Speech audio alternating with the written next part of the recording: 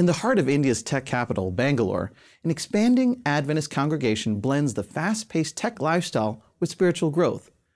Transitioning from makeshift classrooms to a new church building, they cater to a growing community and enthusiastic youth committed to outreach.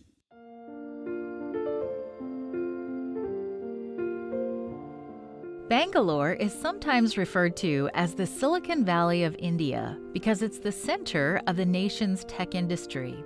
With large, multinational technology corporations setting up their headquarters here, Bangalore is home to top-tier engineering and research institutions.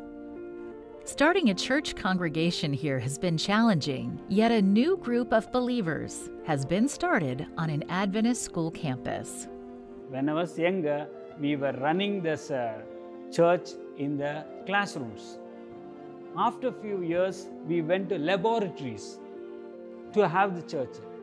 The Central Kannada Church was organized in 1971 with 30 members. It has grown so much over the years that the congregation needs more space.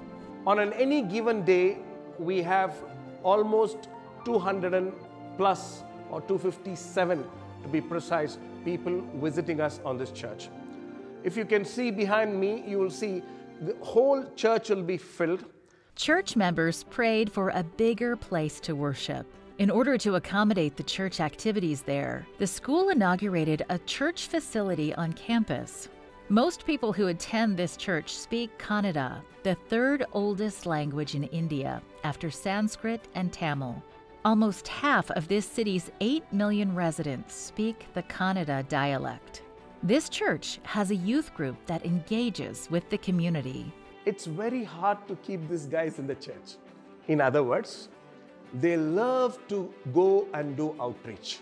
So it was time for us to put things into practice, go out, share this gospel message. So we went, we visited, we spent AVI activities with them. It's unique. They loved the activities. They found someone is there for them to care. And I'm sure through us, they're going to connect with Christ. Most of the youth are young professionals working in the medical field and tech companies. Time is their scarcest resource, yet they still engage in ministry. For Global Youth Day, they extended a one-day event into a 3-week program. They distributed tracts and visited people in the community in distant villages where there is no Christian presence. The Central Kannada Church needed a separate church building structure because they outgrew the school's facilities.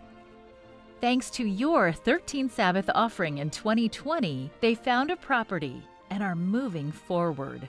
The biggest Kannada church in Bangalore doesn't have its own building until now.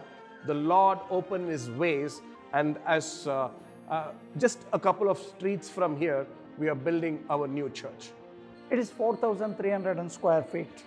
And now we are constructing there 2 floors there. First ground floor is for parking, and first floor is a church, and second is for balcony.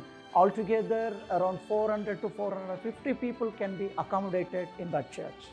From humble beginnings in a small laboratory classroom, this congregation will have their own church. The prestigious location offers plenty of opportunity to carry out more ministry, particularly among the middle and upper class residents in the area. Please pray for the Kannada Central Church members in their ministry. Thank you for supporting this and future 13th Sabbath offering projects around the world.